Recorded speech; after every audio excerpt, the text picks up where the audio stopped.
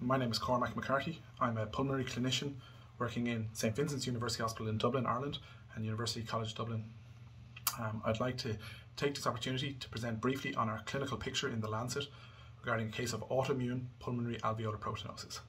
And this case is really to highlight a number of things, including the discrepancy between symptoms and clinical signs, and the CT findings that may occur in these cases, and also the diagnostic ability for a simple blood test that can diagnose most cases of pulmonary alveolar proteinosis.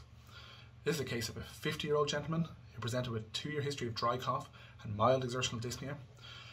He had had a number of investigations, including a CT scan, which showed a classic crazy paving appearance with diffuse ground glass opacities and interlobular septal thickening.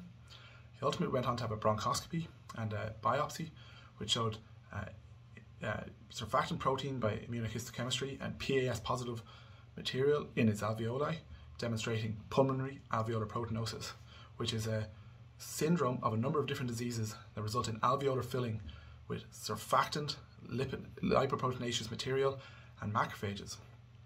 90% of these cases are caused by autoimmune pulmonary alveolar proteinosis, and this can be diagnosed by checking for anti-GM-CSF antibodies, or granulocyte macrophage colony stimulating factor.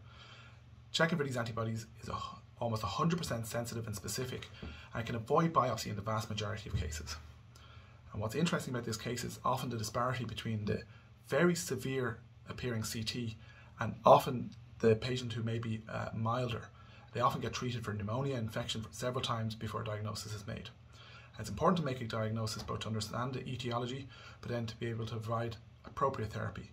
And 90% of cases are autoimmune, and there are emerging therapies that are currently being trialled, including inhaled GM-CSF and other novel therapies.